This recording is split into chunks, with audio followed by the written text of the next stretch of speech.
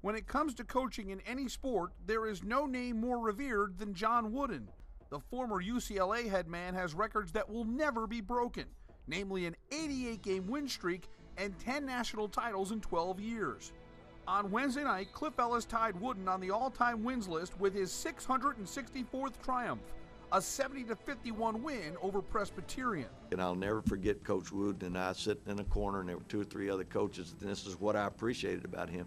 He sat there and gave time. We could ask questions, and through that, he's always been like a mentor to me. But Coach Wooden would occasionally send notes, and he kept following my career.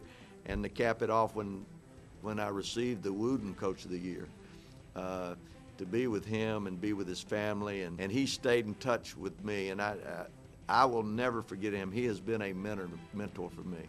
His path to 664 wins began with 171 wins at South Alabama, followed by 177 with the Clemson Tigers, and 186 at Auburn. After 3 years away from the bench, he took on the challenge of resurrecting one more college basketball program. There's been one winning season in 13 years. Now that's a fact. That's fixing to change. Right now, it's fixing to change. My vision is to take this program to the top and let people realize nationally, that Coastal Carolina is a new kid on the block in college basketball. Wednesday night's win over PC made it 130 at Coastal Carolina, an average of 18.5 wins a season in his 7 years with the Chanticleers.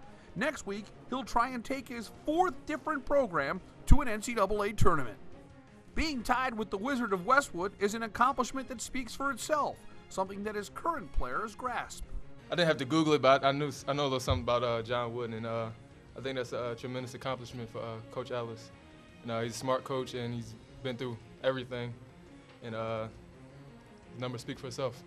He's my hero. He's one of my heroes. If I had to say one of my top 5 guys that have been significant or made an impact in me in this game is John Wooden, and I'm deeply honored, humbled to be even in the conversation with him. I'm not John Wooden. He's the greatest.